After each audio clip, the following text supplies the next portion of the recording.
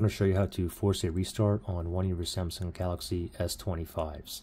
The reason why you want to do a forced restart is maybe because your screen is frozen or you have some kind of issue and you're not able to restart or power off the normal way. Okay?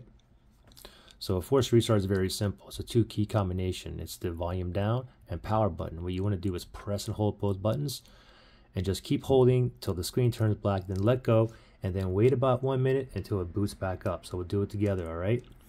Volume down, power, ready, set, go. Press and hold both at the same time. Now keep holding now, just wait. And then after it turns black, just give it a few more seconds, and now let go.